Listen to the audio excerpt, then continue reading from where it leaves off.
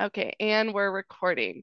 And we'll have time for questions. You can put any questions that you have in the Q&A, and we'll go from there. Okay, so today we're going to talk about what is CIEE. We'll go over the program overview. Um,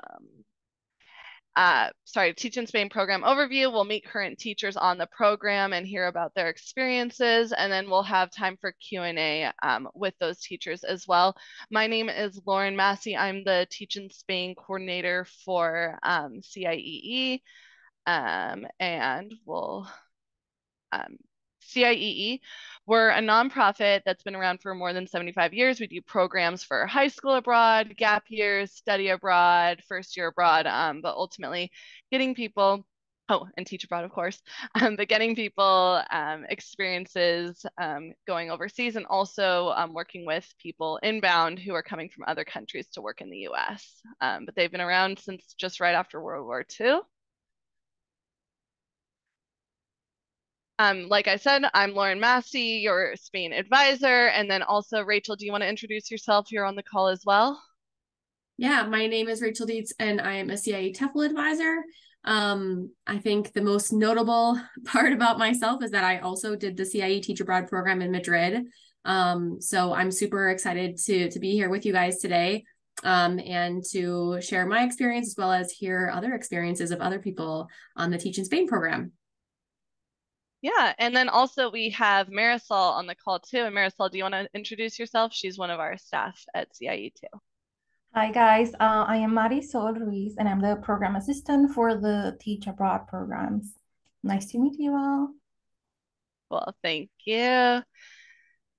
Okay, so I'm going to launch a poll. I just want to get some information from everyone who's on the call, but have you been to Spain before? You can answer in the poll.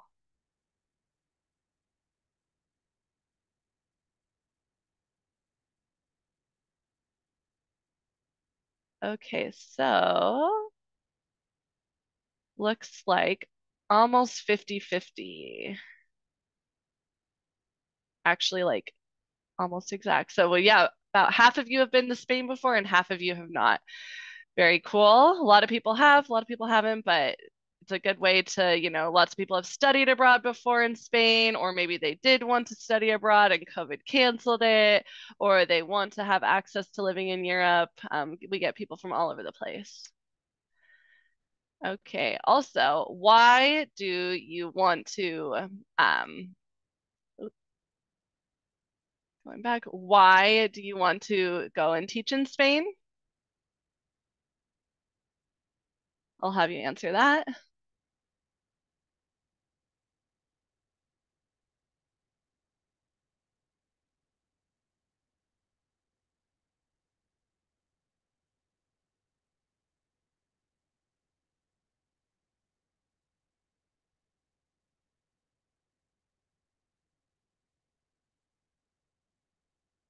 Okay, so also looks pretty even split. People want to learn Spanish, they want to do something different, travel around Europe, gain professional experience. It looks pretty even there as well.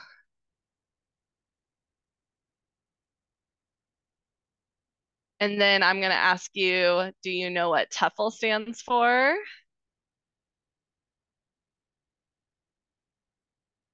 Oh, let me see if I can launch that.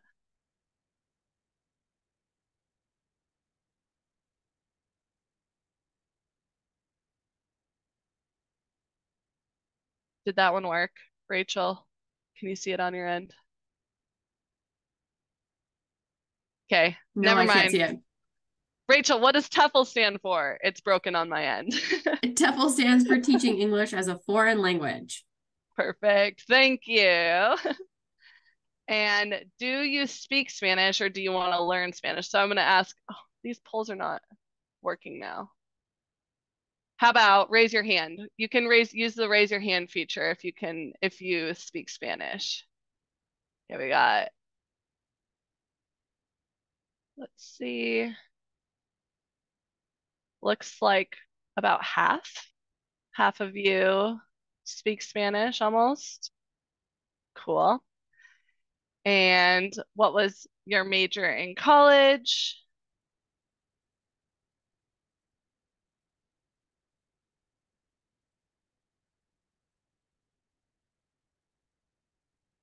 Okay, well, my poll's not working anymore. But anyways, I wanted to know what your major in college is, and then if you have previous teaching experience. Usually the answers for this are like 50-50. We see a lot of people who have education degrees, and then we also see a lot of people who have degrees in the sciences or law or like, pre-med, things like that. So really we get people from all over the place in all different kinds of fields. Sorry about my broken polls. It worked for a little bit. Anyways, going over the eligibility to teach in Spain, you do have to have native level English proficiency. You have to have citizenship and a passport from the US, Canada, or Ireland, a bachelor's degree in any field.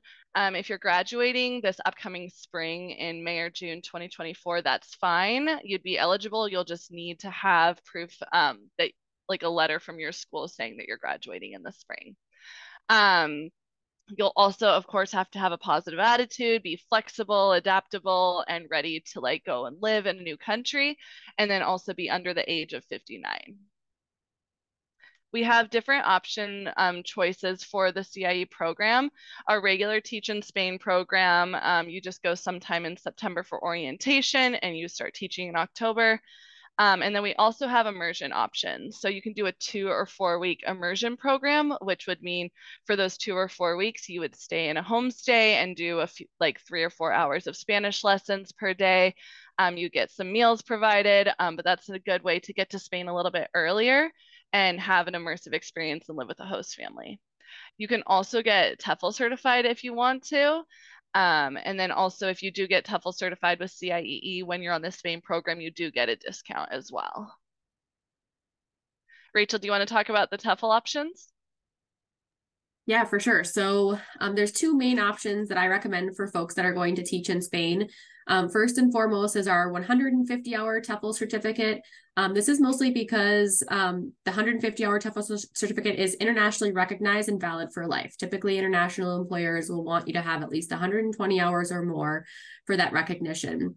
It is true that you get the $195 discount on that course, and it's pretty comprehensive, right? So if you don't have prior teaching experience or you're looking to start off on the right foot with your teaching job when you're in Spain, this is really the best route to go. The second option is the 60-hour TEFL certificate. So it doesn't really meet those international requirements, but it does cover all the basics that you would need to know, particularly for the teaching role in Spain, right? So, the basics of classroom management, lesson planning, all things like that to be a language assistant are covered in this course. And so if you're interested in leveling up and preparing for the teaching role itself, the TEFL course is really the best way to go. Thank you. Okay, and then about the job is 16 teaching hours a week. You might be in your school for more than 16 hours a week, but just in the classroom, it should be about 16. And then you get Mondays or Fridays off, so you'll always have 3-day weekends. And there's also lots of holidays in Spain. You get €1,000 a month, and then placements are all over the region of Madrid. And you're also a classroom assistant, so there should be teachers in your classroom. You'll be an assistant teacher. You'll be placed in public or vocational schools with age ranges of 0 to 18. And some of your responsibilities will be cultural presentations, activities and games, conversational skills, working in small groups, and then also helping students study for English exams. In the public school system, you could also be teaching other subjects in English. So it could be like art, history, science, PE. Basically, in the public schools, they'll be learning everything in English as well. So you could be teaching multiple subjects. Okay, so now we'll meet the panelists. Cher, would you like to introduce yourself? Oh, you're on mute.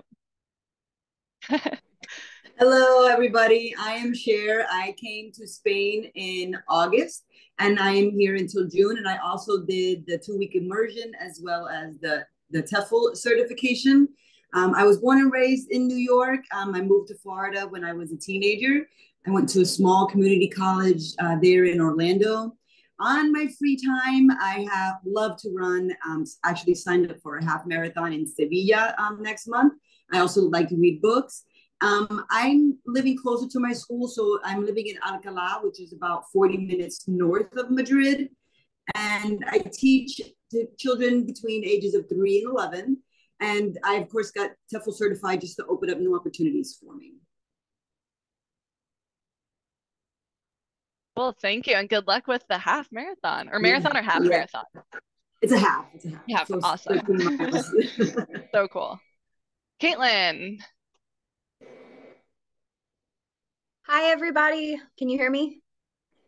Okay, my name's Caitlin. I have been here since September. I also did the TEFL certification before I came. I had never studied abroad before. I went to school for international relations, but ended up not going to law school. I was going to use it for law school, and I ended up teaching. I just kind of found my way into the teaching profession. So I was a special education teacher in the States for about 5 years.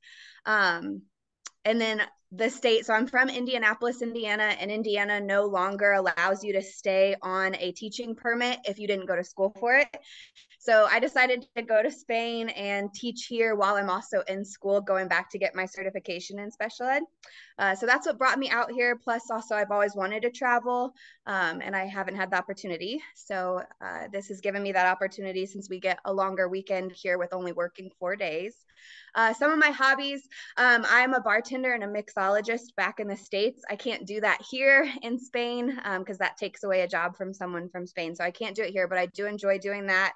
I like to do yoga. I like to hike, and there's a lot of opportunities to do that here in Spain. And then I teach about an hour and 15 minutes by bus out of the center of Madrid in a town called Daganzo. And then I live in a small village, a pueblo called Cobeña. So yeah. And then I did the TEFL certification because it's something that will add on to like when I go back to teach in the States, it's something that I can use when I go back to the States. Cool, thank you. Grace A, we have 2 Graces on the call.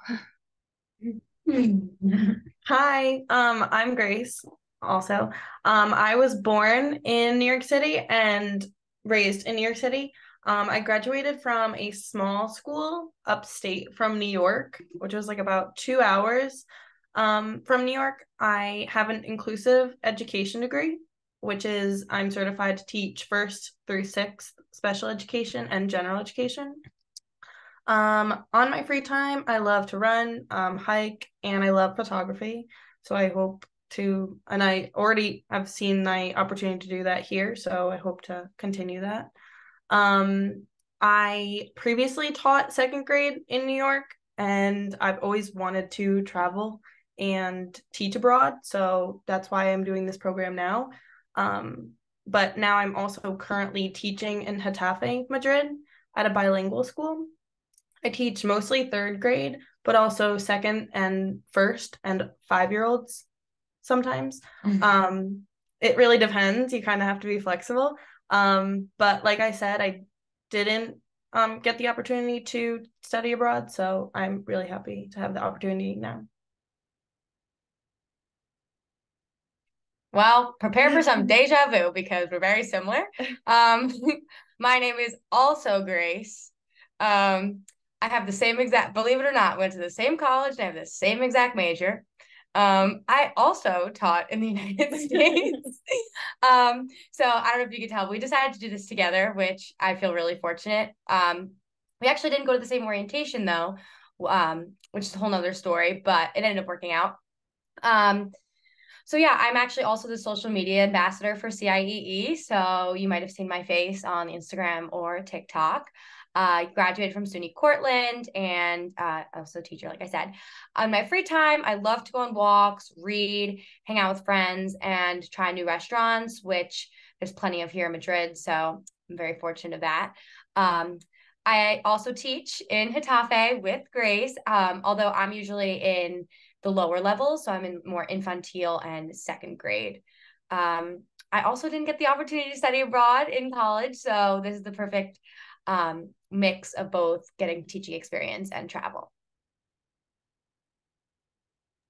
Okay, thank you. And we also have Olivia. She's one of our panelists, but she's having some internet issues right now. So she might be here, she might be not, but that's Yes. just what happens. Oh, there she is. Yay. Yes. Hi. Hi, Olivia. Go Sorry. ahead and introduce yourself. No, Hey. I was gonna say part of being in Spain Yes. is being flexible, right? Yes. Okay, So I'm Olivia.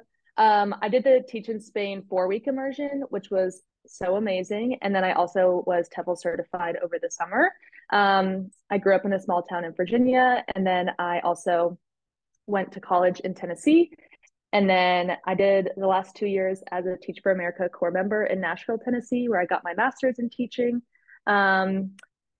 So I am doing a new program for the community of Madrid. So 2 days a week I am lesson planning, and the other 2 days a week I'm in 2 different schools, and I'm kind of like the lead teacher teaching English lessons. So these are fully non-bilingual schools. They have never had auxes before, so I'm their first ever experience with an American, which is really cool. And then I decided to get TEFL certified because this is my dream to teach in Europe, and this is kind of just like hopefully my first year before forever. So yeah.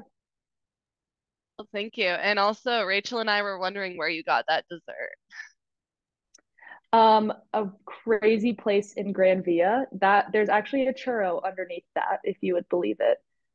It was like a stuffed churro with Nutella, and that's all we thought we were getting. And then it came with all of the whipped cream and Oreos and everything. And it was €5. It was a steal. Share it with someone Nice. though, because it will give you a stomachache. Cool. Well, thank you. Okay, so thanks everyone. So now we're going to hear from our panelists again about just some more topics that we get lots of questions on. We know everyone always has tons of questions, and it's better to hear from people who are actually there teaching in Spain. So we'll talk about saving and budgeting, housing and public transportation, part of those things about living in Spain, and then also, of course, the job, teaching TEFL, and then also private tutoring, how to make extra money. So we'll start with savings for Spain. We're going to talk about budgeting, how to save, and just kind of planning. So we're gonna have Cher start, and then we'll just go in order with names. If you can just talk for a few minutes on your kind of experience. Mute. Saving for Spain and budgeting, my advice to everybody on this call is to save as much as you possibly can before you arrive in Spain, because it is crucial, because there is so much to do here in Spain and everything is very affordable. So you want to be able to have the money that you need to get your apartment, to get your phone up and going and stuff like that, in addition to you're spending money that you're going to want to need. So making sure that you have a cushion and then some to get you through and to keep you afloat. So, and then what other sort of expenses do I need? Did anybody else want to talk about that? And add to that? Yeah, I can talk about that. So, I mean, I'm a very type A person, so I have a spreadsheet where I track every single thing that I spend money on, and I have it into a category of like housing, groceries, travel, etc. That's really helpful for me just to kind of make sure I'm budgeting that €1,000 properly. But I mean, the most common ones, Cher kind of touched on housing. When you get here, you're going to have to do, like any apartment anywhere, you're going to have to do kind of like a 1 month's rent, down payment sort of thing.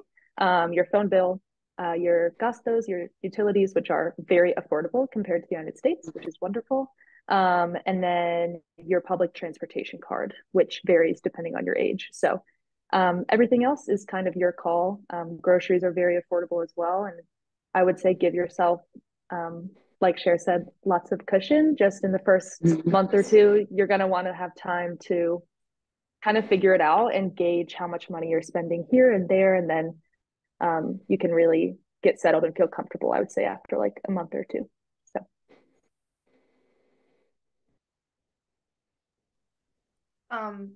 To kind of go off of what you both said as well, in terms of like saving initially, you aren't getting paid for the first month. So to kind of for the first 2 months, sorry. Yeah. So to kind of also have that cushion, you're going to want to have extra money saved. So if you plan on booking trips, which most of us said that we want to travel within the first month or in our goal is to travel, you're going to want to have money saved. So in order to book those trips and have money to have a cushion while you're traveling, you're going to want to have like extra money saved, like I said. And honestly, for me, it was hard for me to budget and even realize like how much I really needed to have saved until it's halfway through the month and I feel like I'm kind of drowning a little bit. But it's kind of like it goes along with the fact that you need to be adaptable and be flexible and just realize like I can't go out every single day. I can book this trip, but I also need to like cut back a little bit. So it's kind of like just being open to understanding where you're starting and then saving and then where you are going to end up. So just come prepared with money saved and budget initially. Yeah.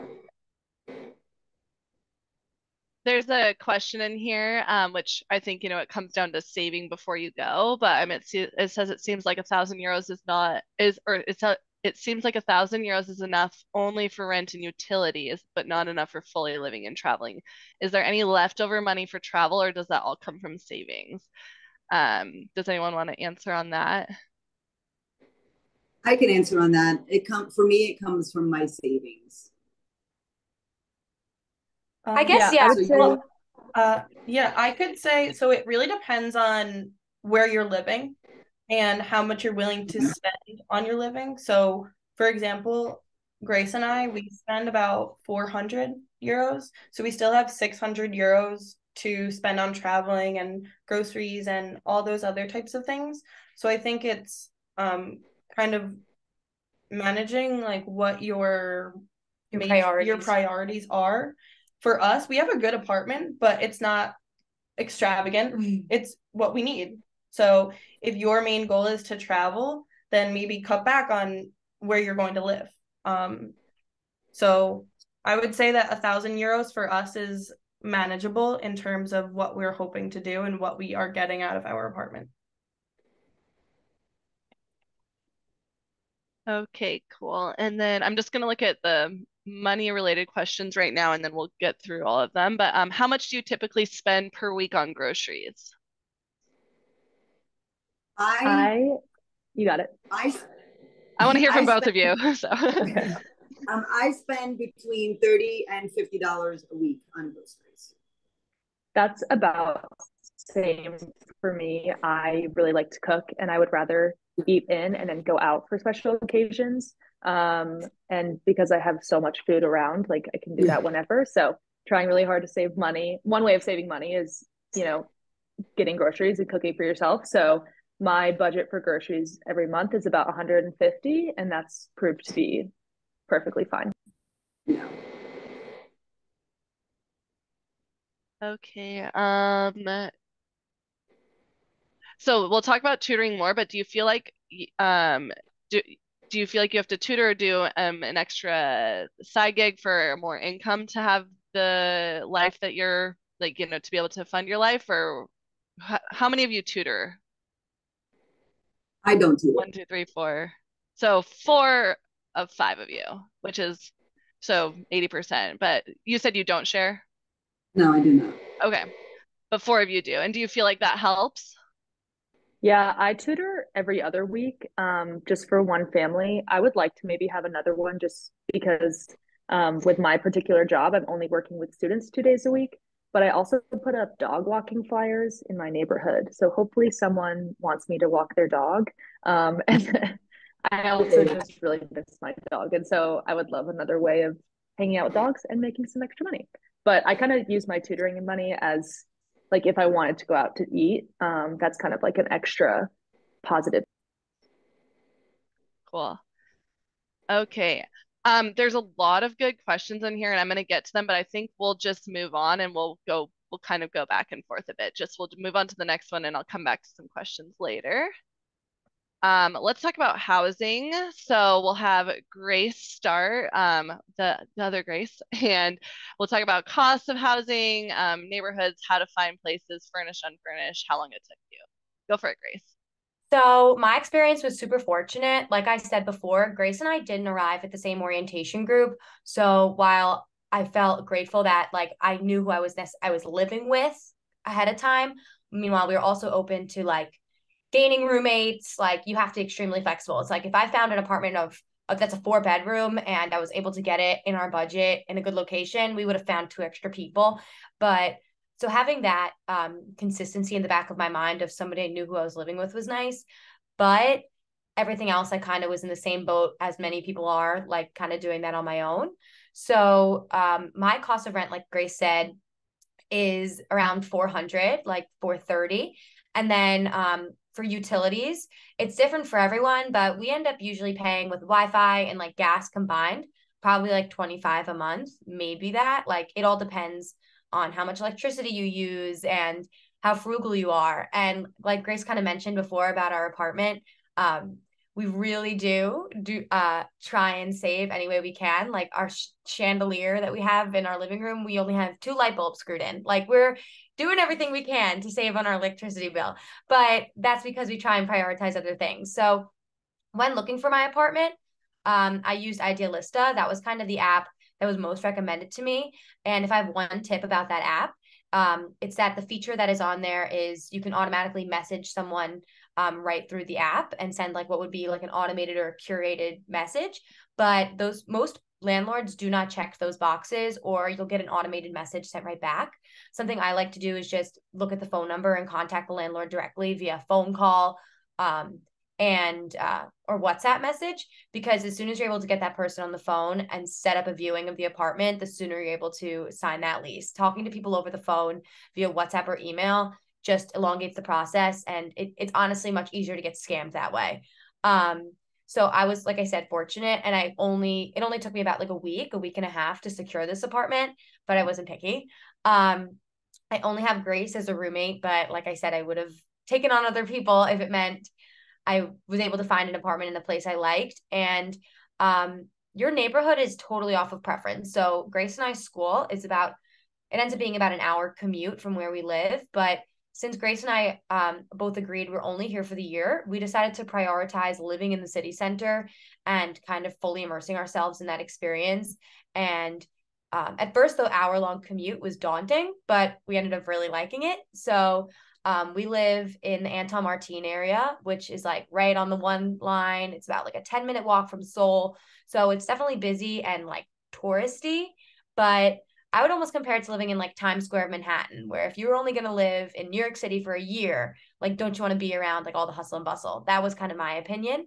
Our apartment was furnished, old furniture, but like we said, gets the job done. And there's so many cheap, like random furniture, electronic places around here that you're able to get things for pretty cheap. Our TV and air fryer, we actually got as like a combo deal on Facebook Marketplace from an aux who happened to be leaving. So if there's not things in your apartment that you want, you're definitely able to get them. And most apartments come furnished with the basic things that you need. Sorry, that was like a lot. Oh, it's good, good. Yeah, Caitlin, how about your experience? I know yours is a little different. Yeah, so I'm in my 30s. I'm 30. So I knew that I wanted to live by myself when I started to look. I was also very fortunate. I secured my housing prior to coming here. I knew somebody that lived in Spain as a nanny, and he told me about this lady who had a furnished Airbnb that she does like long-term contracts for. And so it ended up being only about, I don't know, it's like 15-20 minutes to where my school is, so I got really fortunate. But it's 650 euros. It includes everything, Wi-Fi. It includes like Netflix and other like shows, like streaming services. So no, everything's included in the 650. I am very far from the center of Madrid, so it's about an hour and 15 minutes by bus to the center, but I kind of prefer that. I'm not someone who goes out a lot, but I go in usually every weekend and meet up with people, and that's not a huge deal to me. But I really like my town. It's very small, so everybody knows everybody. You can walk within like 15 minutes to everything. It's a lot of there's still a club in my little town. It's called the Jungle, which I thought was really interesting when I found out there was a club in this tiny pueblo. But I guess I would suggest, before I found out about my friend who lived here prior, I think that what I was doing mostly that I think was beneficial was looking at Airbnbs and then messaging those people, even if it wasn't a long-term contract, and like messaging them and being like, hey, like, would you consider doing a year-long contract with me, and see if they, you know, will say yes or no, and then kind of negotiate a price with them. I think depending on where you're at could depend on how much you negotiate that price for. But that's what I was kind of doing in the beginning before I got lucky with this apartment. But yeah, did I answer everything? Furnished, and I live on my own. Yeah. So. Okay, cool. Thank you. Yeah, so definitely like living alone, you will spend more. Living with roommates, you know, it just depends on what your priorities are and how much savings you have. Cool, thank you. Okay, public transportation. So taking the metro, taking the bus. How about we'll start with Olivia this time, because I know you were just coming back from somewhere, from tutoring, I think. But why don't you talk about that? And also, one question that we have is, how much does it cost for public transportation if you're under 21? Or if you're, I guess, under 26, but if you are 21. Or are you under 26, Olivia? Yeah. Okay, yes. cool. You want to answer that question? Yes. So right now there's a sale, which is lovely. It's €8 a month, and that gets me to all of the regions in Madrid. So there's different zones, and essentially each zone out you go would cost more money if you are over the age of 26. So for me, it's universal, one flat rate of €8 for the whole month, which is lovely. How I get to school. So because I go to 3 different places every week, that is different every day. But on Mondays and Wednesdays, I take a metro, and then I take a bus. And then on Tuesdays, I just take a metro to the very last stop on line 5. And then on Thursdays, I'm also in Getafe, same with the Graces on Thursdays. And so I take a metro in the Cercanías. All of them, I do a little bit of a walk, but nothing crazy. And I quite enjoy the walk. Yeah, and then in terms of how I figure it out, the apps, or the map app that comes with your phone, is super, super helpful. You can select what time you want to arrive and also what time you want to leave, and it will tell you the best route to go from there. It'll tell you if you should take a bus or take a metro or the Cercanías. The Cercanías, by the way, is the commuter train. It's basically an above ground metro. And that's super convenient, just doesn't run quite as often as the metro does. But yeah, I personally am such a fan of the bus, which I know is a really hot take. But I really enjoy the bus. I find the metro to be a bit toasty at times. But yeah, everything's super easy. And I also like the metro card, the transportation card. I have it right here. You get your lovely photo taken on the back in your appointment. But it can take you to a lot of the really beautiful cities outside of city center. So El Escorial, and I went hiking a couple weeks ago, and it was like a 2.5-hour commute, but my metro card took me there. So yeah, it's pretty, I love the public transit, and coming from a very small town where we did not even have Ubers, this is really great.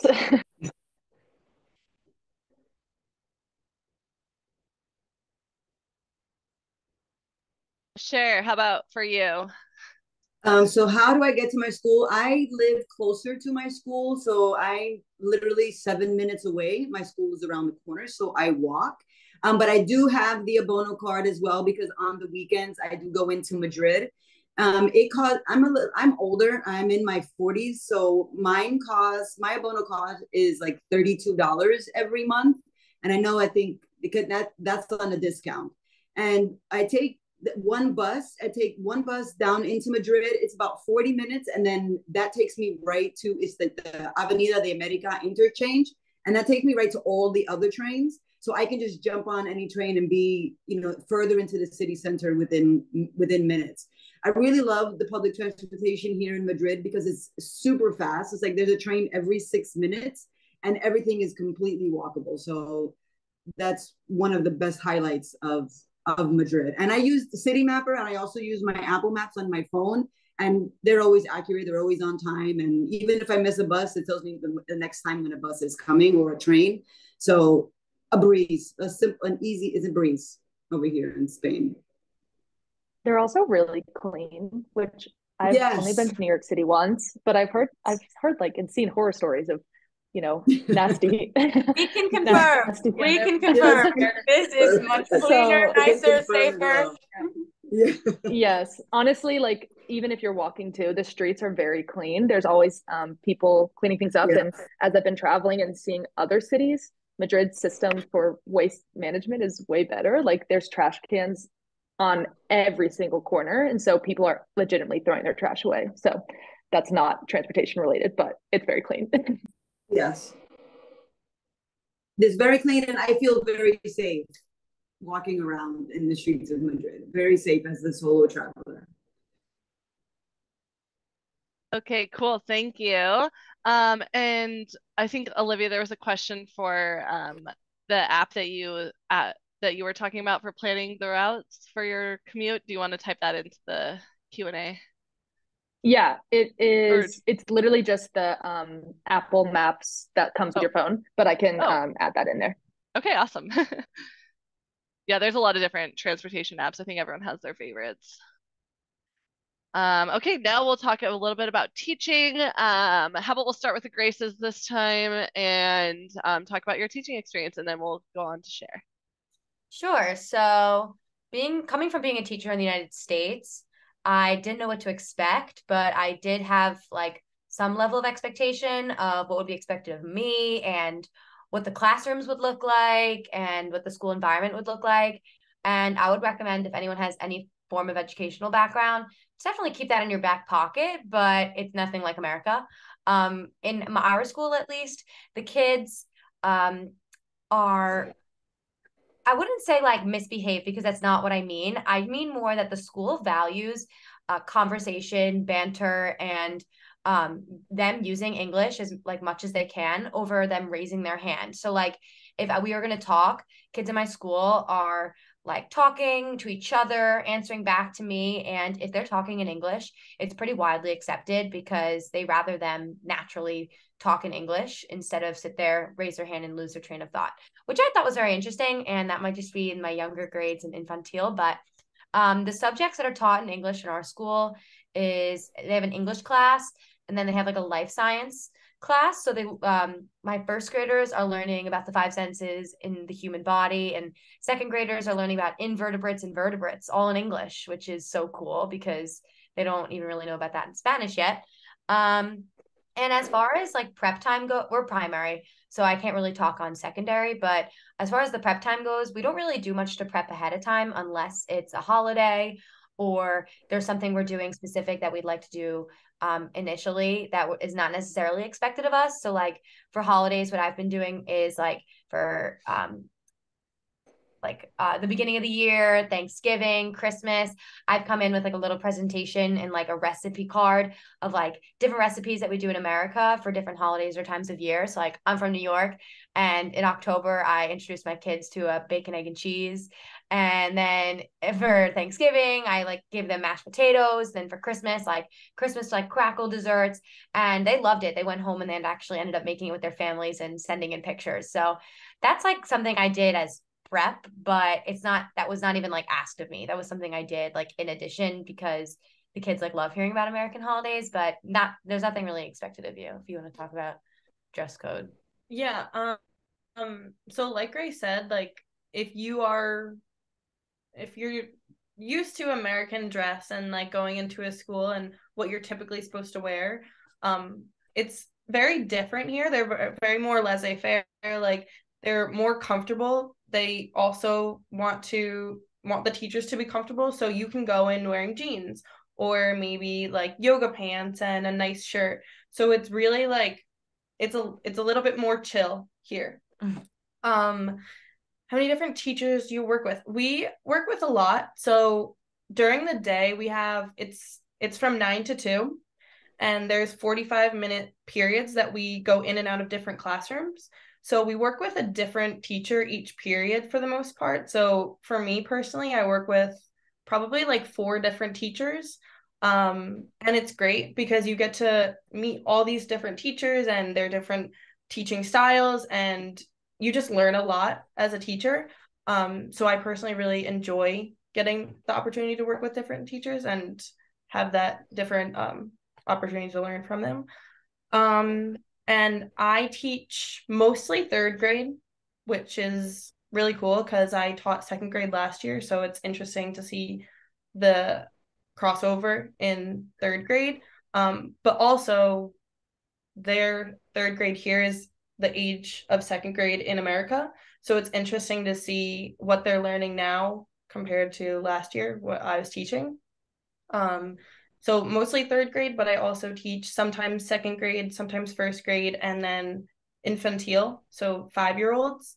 And it's cool because even like 3 and 4-year-olds. Like all infantile is very, very interesting to go into and to see what they're learning. I love them. But it's really awesome because they love you and you feel really needed. It's great. But for them, mostly they're learning like colors, numbers, those basic things. But yeah. Well, thank you. And Cher, how about your teaching experience? Well, and there's only a little bit that I could add to the grades because I'm in Primaria as well. I also taught before coming here for the past 7 years, but I worked with pre-K, which is like 4-year-olds. So I teach them as well here in Madrid. I teach I just teach English, and I work with like about 4 teachers a day. So between the ages of 3 and 4 to 6th graders, which is like 11 years old here. And I do 6th graders like 2 days a week, and then 5th graders another 2 days a week. My prep time is 2 hours a week. So it's really just me asking the teachers what they want me to bring to the table. How much can I help them with their lessons and turn their lessons more into English? Dress code, like they had said, is very lax. They want you to be really comfortable. And I teach between 3 and 6 years old. And everybody's really, really nice, and everybody's really informal. Like the Graces were saying, like they encourage the talking amongst the students, as long as they're talking in English and things like that. So that's a little bit different than what I'm used to in the States. The States is a lot more formal as far as dress code and walking in the hallways and things like that. But you won't see much of that here. Lauren, I don't know if we have time, but yeah, go for secondary, if there are people who are interested. Yeah, no, I'd love to hear that. Yeah, it's different in secondary. I'm going to be honest. I came from working in a high school in the States, and then coming here, it is a lot of prep time for me. But there's breaks between my schedule throughout the day where I do that prep time. I do have to ask the teachers in advance, like, what is it you need me to prepare for the next day? So I'm teaching history, global classroom, which is like model UN, which is a whole different like side of teaching. I have English classes, I have art classes. And so each teacher will ask you to prepare something either for the whole class, for the whole like hour, or it might just be prepare like a game or an activity to do. But it is a lot of, at least for me, it's a lot of prep time, and all my other friends who are in secondary also have a good amount of prep time. I'm trying to think of like an average time that I spend prepping, but I don't know, maybe like 3 to 4 hours. But I teach with, all my classes are a different teacher. So I have 14 classes out of 16 hours that we teach, and I have a different teacher for each class. So, and I teach kids who are from like 12 years old all the way to 18. So it just kind of varies. Cool, thank you. That's good to hear the different kinds of experiences. And private tutoring, how about Caitlin? You want to talk about that, and then we'll have Grace's go?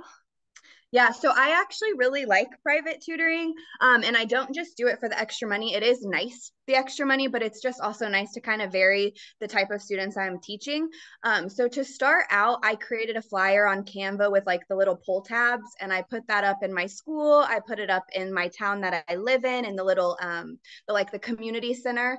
And then I also let the teachers know at my school that I was interested in private tutoring. And so kind of by word of mouth, currently I have 8 kids that I tutor. I have 3 3-year-olds that I tutor for an hour all at once. And that's just like a lot of playing with them, like songs and like different activities, like colors, and just like being in a band. Like we played band today. I had tutored them earlier today. And then I have a couple kids who are around 12 years old, and I do prep for those. Like for my older kids, I will do prep. So their parents will send me what they're currently working on in their like English class.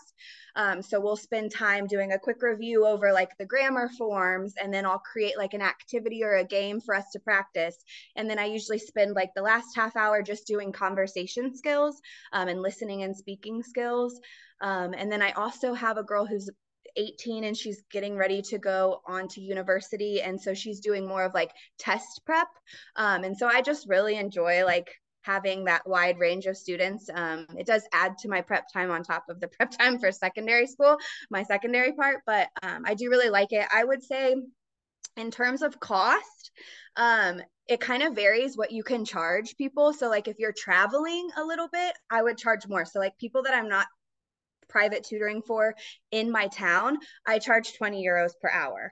And then for people who are in my town, I charge 15. So I'm making about 500 extra euros a month just from private tutoring. So I use that money for traveling and just anything kind of extra if I want to do on top of, it is nice. I do enjoy it. And I did work it out. Like you have to work out your schedule where I only tutor on Tuesday, Wednesday, Thursday, because I have Mondays off. So that leaves me Friday, Saturday, Sunday, Monday to travel. And then I booked all of my tutoring in those 3 days, which it makes for a long day from like 8 to 8 p.m., but it works out. Well, thank you. And how about Grace's? What about your experience? Sorry, and I hope it's okay. I'm calling you the Graces. It's everybody does. Grace and Grace. Okay. Do you want to go? Yeah, so I tutor like a few people as well. I had a similar experience to Caitlin through word of mouth, but mainly what I did was join a bunch of Facebook group chats where you just kind of like they're all called different things, like Oxes in Madrid, tutoring in Madrid, English lessons, and there's a bunch. And you join them and kind of just give like a little blurb about yourself, your availability, and you can even put what you charge. I wouldn't necessarily recommend doing that because it does vary, like Caitlin said, depending on each situation. And then you get reached out to by like families. What actually happened to me was that a teacher from a school reached out to me through the Facebook group chat, and then she had put my number in some other group chat. I'm not even really sure exactly what happened, but I was just reached out to in multiple different facets on WhatsApp, Facebook, email, and set up different tutoring appointments. So I tutor one boy who's 12. I tutor one little girl who's 6. 8. And then Grace and I tutor kids at our school who it's like a teacher at our school whose kids attend, and it's a group of 5-year-olds, and we flip-flop each week who takes that on. But my prepping for tutoring for my 6 and the little kids is a lot of, like Caitlin said, games, puzzles, like just getting them to talk. And the parents just appreciate you talking to them in English because they only talk in Spanish at home. So when they are able to be exposed to that on a different level and on a more like intimate level than just school, they find that really valuable. And then for my like the older kid I tutor who's 12, we do target more specific skills in English because he takes English exams. But I was just, after Caitlin said like how much she makes a month in tutoring, I was trying to like figure out in my own head how much I make. But I have to be completely honest with you, it's different every single month for so many different reasons. Like I tutor on Wednesdays, sometimes they cancel, sometimes I cancel. Like they sometimes we go away, sometimes there's holiday break, sometimes they go away. So like in a perfect world, I probably make like could make 120 to honestly like $150 a month tutoring, but I haven't seen that yet because everybody's schedules changes, nobody's perfect. So average, I probably make about like an additional 75 to $100 a month, but it varies because of my travel plans, their travel plans. People get sick, people have other obligations, so it's not as consistent, but I do enjoy it. My experience in terms of finding my other tutoring job, because I have two. I have the one with the 5-year-olds, and then I also tutor two kids, a 12-year-old and a 6-year-old, one for each hour. So the 12-year-old for an hour and then the 6-year-old for an hour. And I got this position through the CIEE big group chat. Someone had put out there that their previous teacher was looking for an English tutor, and she put it out there, and I messaged her, and then I received this position. So it kind of depends. Like, you could go on Facebook or you can go in the big group chats that are really awesome to be a part of. So if you have the opportunity to join the WhatsApp groups, 100% recommend. So that's how I got this position. I don't, in terms of charging, I originally put it out there that I was charging $20 per kid because my travel was really far. I traveled probably about 40 minutes to 50 minutes to just get there. So back and forth, it could be a lot, but she was offering €15 per child, and I honestly was looking for a tutoring position, so I was willing to be flexible and take this position no matter what. And honestly, like Caitlin said, I love it. It's just so fun, like going into this Spanish home and being immersed in their culture and seeing how they learn and what they're talking about. And it's really fun because I kind of missed, it's not babysitting, but I miss being around children and just kind of like, not necessarily like in an education standpoint, but like rather just having fun. So that kind of goes along with my prep. For my 6-year-old, we're making this book all about her. So I'm getting her to write and I'm getting her to talk about herself in English. So that's fun for her, but it's also just the conversation with her in English. And then for the 12-year-old, it's more like just talking to him. We talk about his day, and then we talk about his school, and then we'll watch videos together, and we'll just have the conversation because he's fluent in English very well. So my prep for him is more quizzing and that kind of basis. I just wanted to say about charging, because Grace brought up a good point where like coming from tutoring in America, like in America you could charge upwards like of $60 an hour for tutoring, and the average here, talking to most of my friends, is 15. Like some people get like $12 an hour. I've only like the most I've heard really is 18 an hour for like anyone the primary age. So that's also something to consider as far as like how far you're willing to travel to get there, like how much time you're willing to put in to make that money. Like it's $18 an hour, but it might take up 3 hours of your day. But after school, it's kind of like, what else are you going to do? Like you might as well go and do it and make some extra cash. So that's something to keep in mind too. I also just want to make one more point. We have a couple of friends that weren't previously teachers. They actually just graduated college, or they were in the business world. Just in general, they weren't previously teachers. And as a previous teacher, I was scared if I was even qualified to be able to teach or private tutor, just because they're Spanish and I don't know if like I'm going to be good at it in general. But I would say don't be nervous. It's the best opportunity, and no matter what, your American accent or wherever you're from, and if you're fluent in English, is perfect. You're going to help them no matter what, and just having that conversation is you're qualified. Well, thank you. Okay, we'll move on to TEFL. I'm getting TEFL certified. So how about let's hear from Olivia first, and then we'll move on to Caitlin about your experience with the TEFL course. Yeah, I had a great experience. So I wanted to do it after I finished my master's. So I kind of like blended it one into another, which was nice because I was still in the school zone. But it was a 10-week course. I had class once a week, and we would have assignments throughout the week that varied in difficulty. You do not have to have a background in education to get TEFL certified. I do think that it helped me, but helped more in the sense that I was maybe able to do the work a little bit quicker because I had experience with similar assignments.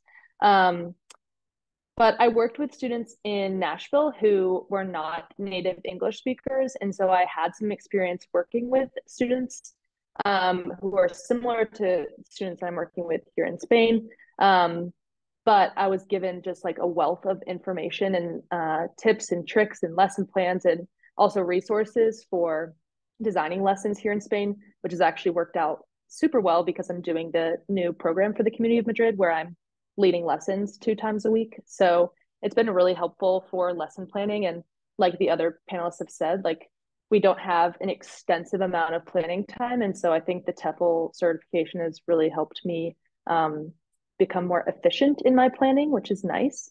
And also just, this is going to sound bizarre, but it's given me a lot more empathy for working with students who don't speak English because it feels a bit unnatural coming from somewhere in the US where everyone only speaks English. It's just allowed me to work a little bit harder in forming those connections. And yeah, I really have enjoyed having the TEFL certification. And I believe Rachel said earlier, it lasts for life and it is internationally accepted. So if I want to take my teaching outside of Spain to somewhere else in Europe or Asia or Australia, wherever, I can do that with my TEFL certification. So it was really quick. 10 weeks goes by really fast. And in the grand scheme of things, 10 weeks in your whole life is very much worth it. So I highly recommend. Yeah, I think that's it. Thanks. And Caitlin? Let's see, what can I add to that? I'll talk a little bit more about the course. So yeah, 10 weeks did go by very quickly, and I think it was really beneficial. Even after teaching for 4 or 5 years, it was really beneficial. I knew how to lesson plan, but I didn't know how to lesson plan for ESL students. So that was very beneficial. What else? I thought that the class is very small. There were only about 10 of us in my class, which I thought was nice because you got to really get to know the people in the class and then work really well together on the assignments. And then it is online. So you do like discussion boards, and everyone, if you've taken an online class, you know how discussion boards can kind of be kind of boring, or just, not really personal. But when you're in such a small class, like people really will like try to help you get better. So they go back and forth with more like beneficial feedback. There were like maybe 10 modules, and at the end of each of the modules there was an assignment and then a final project, and like a quiz after each module that you learned about. And then one of the most beneficial things for me was receiving feedback from the people in my class. So you would have to do like a what do you call that, rubric from the teacher. You would get her feedback as well as the feedback from somebody in the class as well. So I thought that was beneficial, but I definitely recommend it. I plan to use it whether I go teach in another country after this or whether I go back to the States. I'm going to have that on my resume and it will last forever. So. Also, just really quickly building off of that, not everyone in the TEFL program is going to Spain. And so it was really cool to be able to meet people who are teaching all around the world.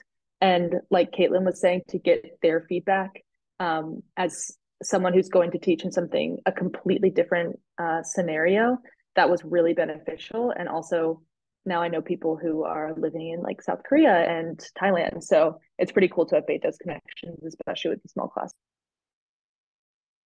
Awesome. And also just for like being confident without getting certified, I think it's just experience. Like when you get into a classroom, it's just it's gonna happen. You just have to be in the classroom. So yes, again, in lesson planning, I think it kind of helps if you've never lesson planned, but the experience of actually being in the classroom, that's what you're gonna learn the most from. Yeah, Cool. I'd like to add something, Lauren, really quick about go the for it, TEFL course too. If you are looking for more community, we do have a Facebook group for students and alumni of the CIE TEFL course. We absolutely adore all of our TEFL students and alumni.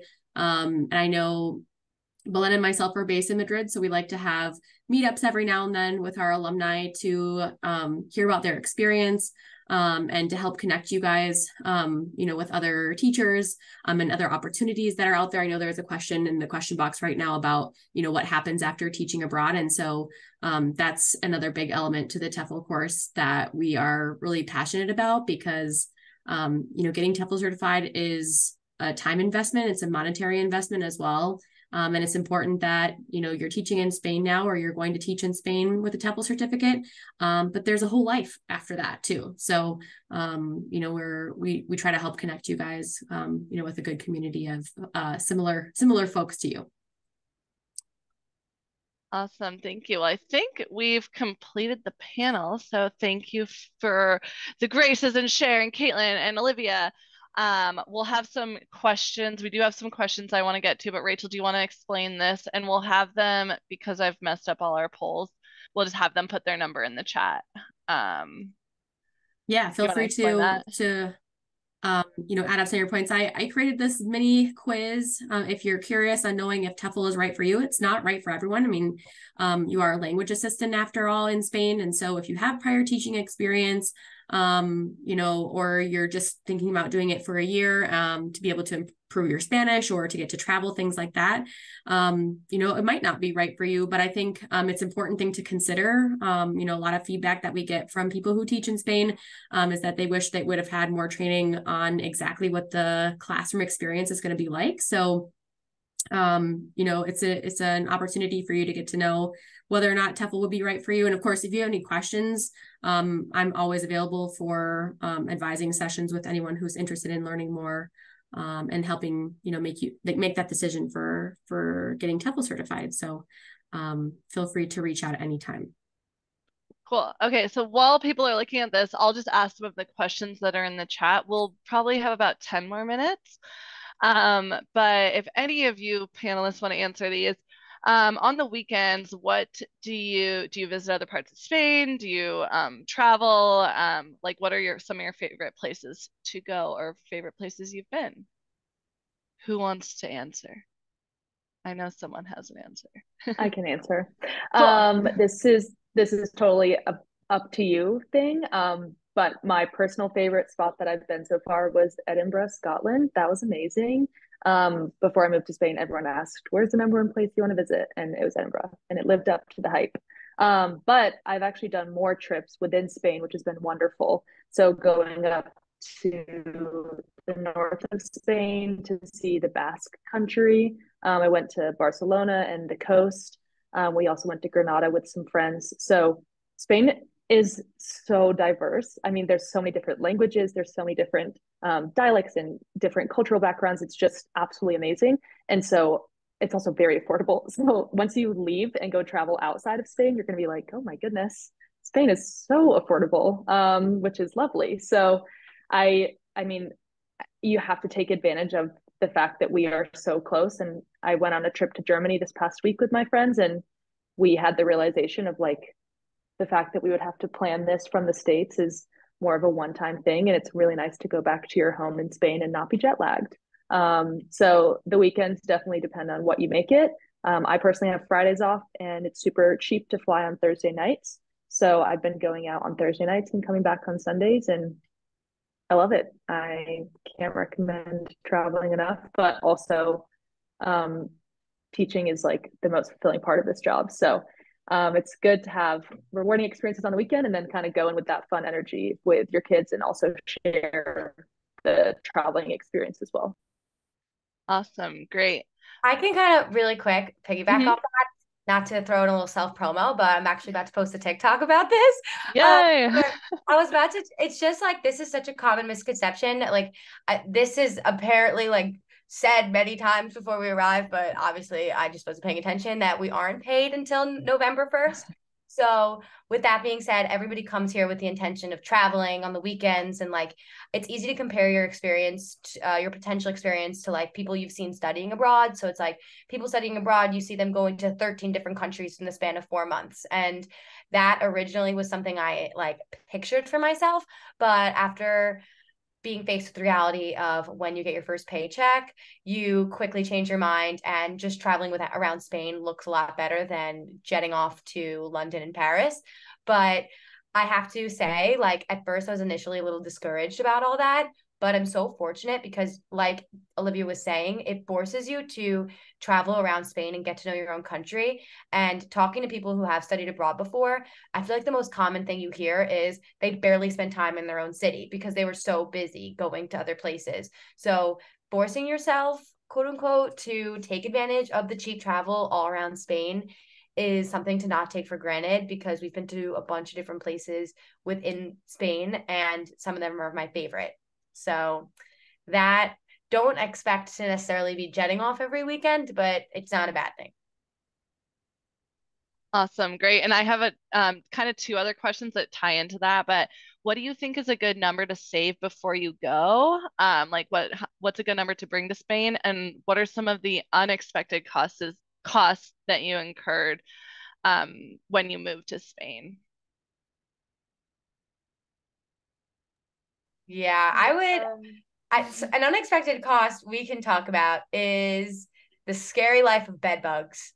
And you know, you hear about it everywhere and you don't think it's going to happen. And it didn't happen to us specifically, but it happened to our friend. And after paying a 2 month down deposit, their first month rent, their utilities and everything, and then getting bed bugs, it's not going to happen to you. But that's just an example of something that is very costly that can come out of nowhere. But that can come from if you're living in the United States at your own home or anywhere. So things happen to people all the time, no matter where you are. But when they happen in a foreign country, when you're living on a budget, it does feel like the end of the world. So I don't know. I guess how much I would say to bring, like, to live comfortably, like before you get your first paycheck, I would say 4,000, 5,000. 5,000 if like you're planning on eating out, trying all the hottest spots, like that's what you're going to do. But to pay your first 2 months rent deposit, your deposit, your first month's rent, your phone, your Wi-Fi, your groceries, I would say 4,000, because and then you will probably be left with left over with some money.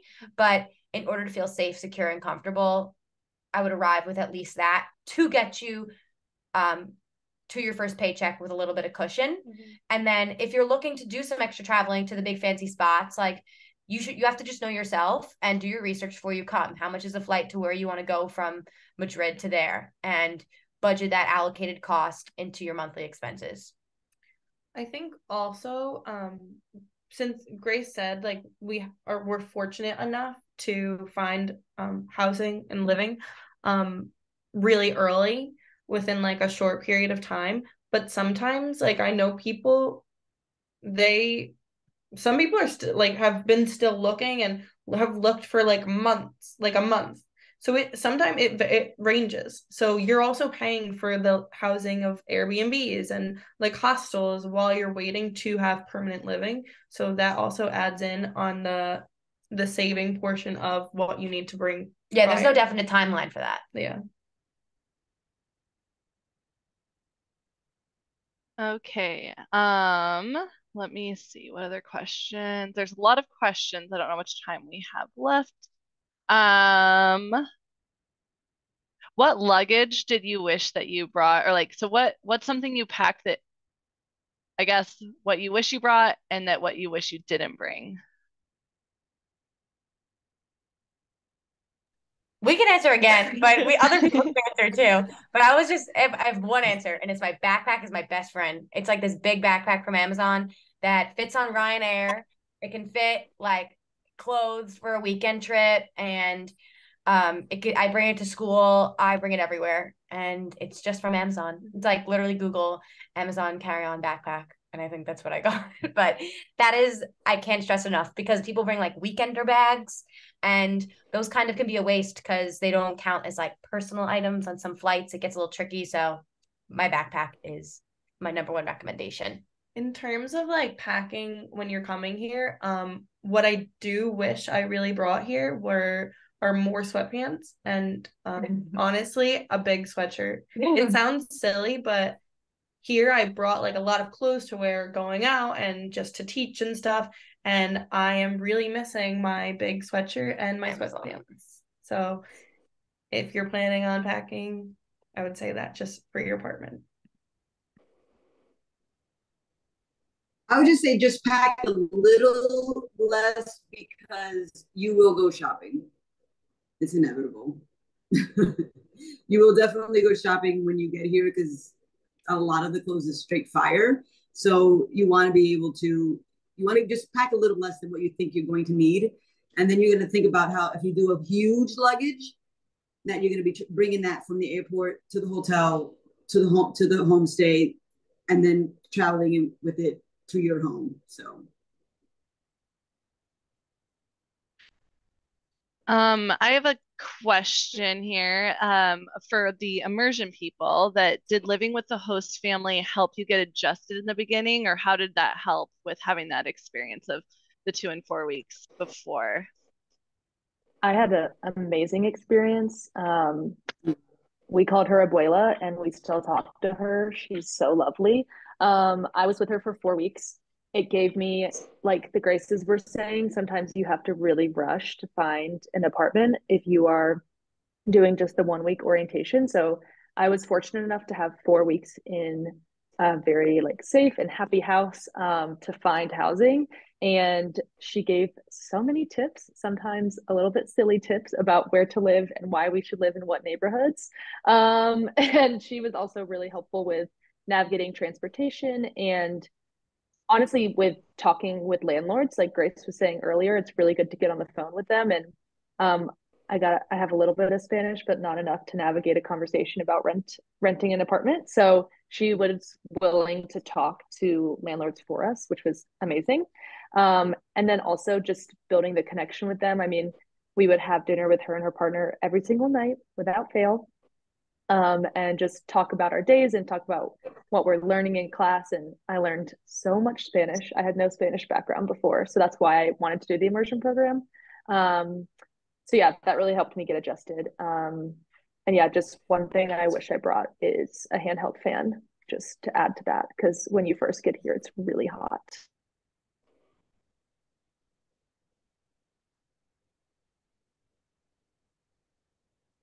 Okay, we have more And the classes. Sorry, the Spanish classes are amazing too. Like, definitely take a Spanish class.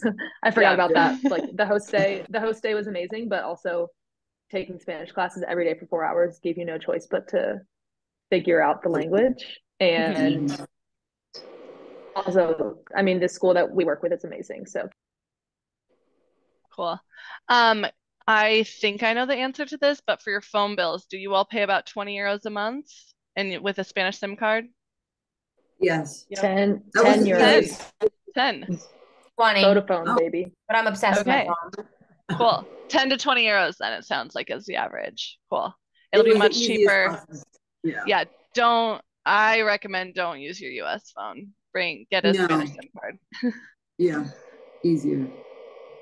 Hey, Lauren, you want to skip to the last slide so people can see how to get in touch with us, just in case people have perfect. questions? Yeah. And I know there are still more questions, but we do have to wrap it up soon. So you can definitely send us your questions at teachinspain@ciee.org. Thank you to the Graces, Cher, Caitlin, and Olivia for chatting with us today. It's nice to see you guys. And thanks to Rachel for always being in presentations with me. But yeah, definitely send us your questions. But I think for here, I know we did not get to all the questions. I'm sorry. If we got to all the questions, we would go on forever, and we unfortunately cannot do that. But we will definitely respond to everything by email, or you can schedule a call with us. And thank you. Thanks, everyone. Bye. Bye. Bye. Thanks, guys. Bye, everyone. Bye.